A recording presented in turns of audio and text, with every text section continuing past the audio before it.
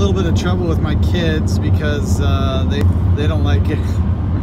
They don't like it when I post political things or share my opinion because they're wise and they don't think confrontation is good. But I have to share a couple things today. We're coming up on midterm elections. For those of you who don't know what that means, it's right now in the executive branch. Well, in the legislative branch of the government, we have majority control on the Republican side. So what that means is there's more Republican senators and congressmen, and then we also have the executive branch, which is led by the president, who is also conservative. And the midterm elections is because the senators run for 6 years, the president runs for 4 years, Congress people run for 2 years, and so you end up having these midterm elections. And what happens is there's an opportunity for the powers to shift from one side to the other. It's very uncommon for one party or the other to have control of the White House and Congress and the Senate. And that's where it's been the last 2 years, and where I predict it will continue for the next 2 years. And I've been saying that for months, even though the media has been trying to tell you that there's going to be this landslide victory for the Democrats, especially in Congress. I just don't see that happening, and I'll explain why in a minute. But I heard, oh my gosh, Barbra Streisand and pancakes and coffee ice cream. I don't know if you guys heard about that, but thankfully she's moving to Canada. But let me just get to something here. I also heard that NBC fired Megyn Kelly today, which I think is ridiculous. I watched the video. I don't particularly like her position or her or whatever, but I think it's stupid that these networks require their employees to do their bidding in the way that they do, and they fire them if they don't like what they say. You know, that said, I think everybody on The View should be fired, but that's a whole other story. So let's see, where do I want to go with this? So I think the reason why I think that we're not going to lose the legislative control on the conservative or constitutionalist side is because I think there's a lot of constitutionalists in this country. And let me just throw some rough estimates. I would say, in my opinion, there's probably a very watch out, vehicle stopped significant, maybe 30% people in the country that would call themselves constitutionalists. There's probably more than that, but at least 30% who would say they're conservative constitutionalists. In other words, they believe the Constitution is for our good. The 217 or however many years it's been in place has been good for our country. And then there's always this fairly low percentage of just radical, I'm not even sure what you want to call them. I think the general term is progressives. That's a pretty small percentage, you know, maybe 10 or 15%. But what's funny is it always happens to be a very loud group. They like to be very boisterous. Kind of like a lot of them come from Hollywood, which, by the way, I heard Alec Baldwin got arrested for punching somebody in New York today. That kind of tells you about the kind of anger that's hanging out in that side of the fence. So I think what happens is these two groups basically volley and vie for the 50, let's say 50 to 60% of the people in the middle that are not sure whether they're constitutionalists or even what the Constitution says, or whether they think, you know, whatever they think. They're so stuck in their phones they don't know what's going on in the world anyways. But so anyway, let me just dig in a little bit further, because I want to talk about this whole immigration issue and why that's so hot right now anyways. But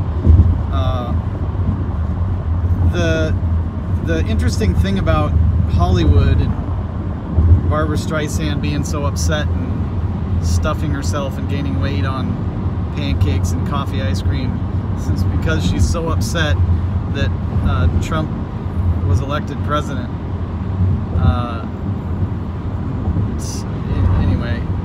here's the thing with these and the reason why I'm compelled to make this video is people in Hollywood merely portray people like you and I who are actually doing it. They're actors. They are simply, just think about that. All they're doing is acting like you and I who are actually out doing it. We're doing it. So, to my kids, that's why I have the right to make a video like this, because I'm doing it. I'm actually out there working and paying attention and thinking for myself and trying to make things happen every single month. Be supportive, be a good father and a good contributor to my community and all these different things. So, frankly, I don't really care what people in Hollywood have to say on their personal life.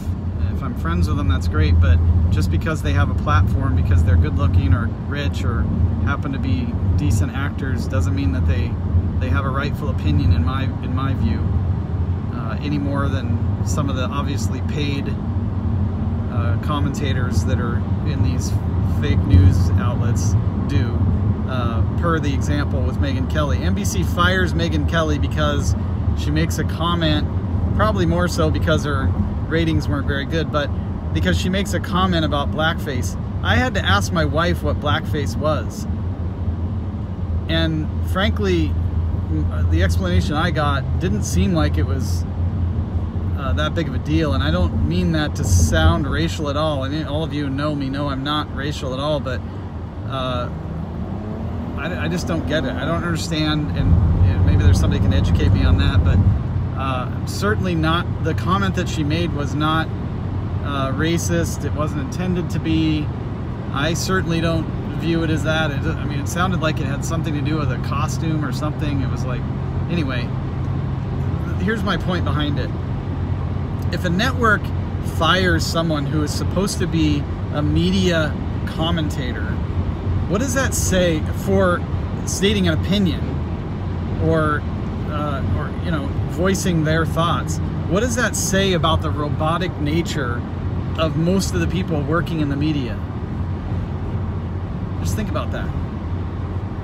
Your job, your paycheck, your ability to support your family is based on whether or not you espouse the position of Mr. and Mrs. NBC or CNN or MSNBC. That's just ridiculous. That's not what media is supposed to be. Media is supposed to be collecting and displaying the facts. The reason why the media doesn't like Trump very much, aside from the fact that media has a generally liberal, negative, socialistic approach or position, is because Donald Trump is a competitor. See, Donald Trump has a Twitter account, and he likes to tweet things, and those go directly to the people, and he doesn't need the media to decipher that for him. And so he is actually a competitor to their cash flow, their position. It's interesting, all these rallies going on for the midterms, you don't see any of that on the major news channels because they're freaking packed. The conservatives, the constitutionalists are coming out in droves. Drones, somebody can make some fun of that.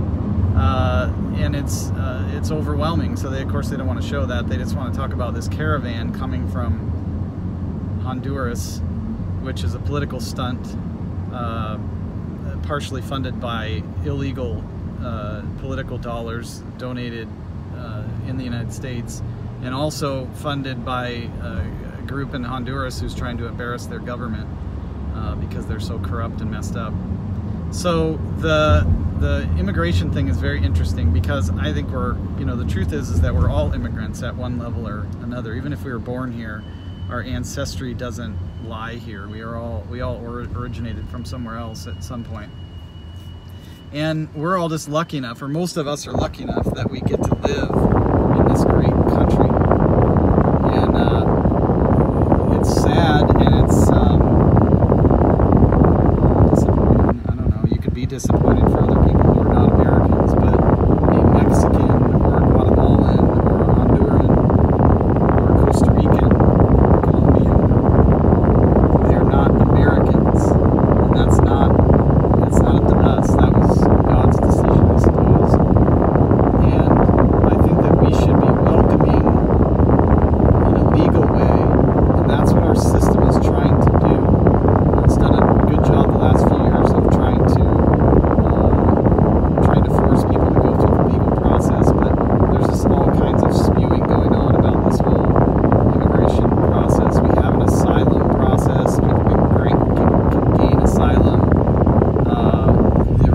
this whole immigration issue is coming up right now is because politicians are trying to get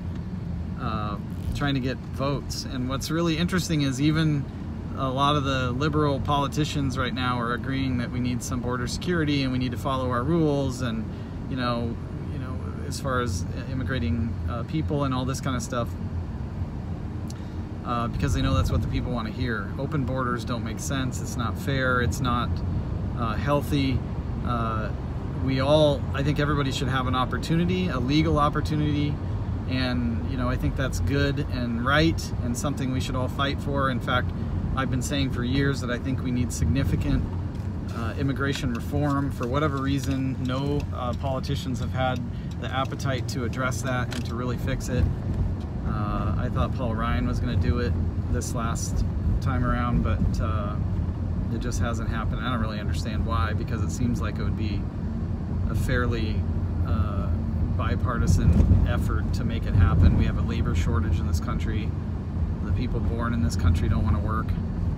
My kids, they just want to complain about me posting controversial videos. I'm kidding, they're actually pretty good workers. But anyway, you know what I mean. So the whole immigration thing is one that we just need to come together on as a country, and we need to establish we need to evaluate the current immigration laws to see if they fit the needs of the country, and if they don't, then we need to make changes, and then we need to make sure that those changes are actually upheld at the border. And I don't personally think that the wall is the answer. I think the idea of the wall is the answer. The idea of the wall is really just following the rules that are in place, following the laws that are in place, but I think the wall is kind of an archaic way of going about it. I think there's other ways of doing it that'll probably be much less costly in terms of like using technology, using drones, using different satellites and different things to monitor. There might be sections where it makes sense to do walls, but the thing is with today's technology, the migrants will just build a drone that's big enough to lift a person up over the wall anyway. So the wall is kind of an archaic idea. It's not something that is really gonna work well. There'll still be ways around it. So anyway, bottom line is, love you all, and hopefully some of these ideas are helpful to you, and I'm sure my kids will have plenty of comments for me when I get home about whether or not they agree with me posting my political opinions. But anyway, I'll talk to you soon.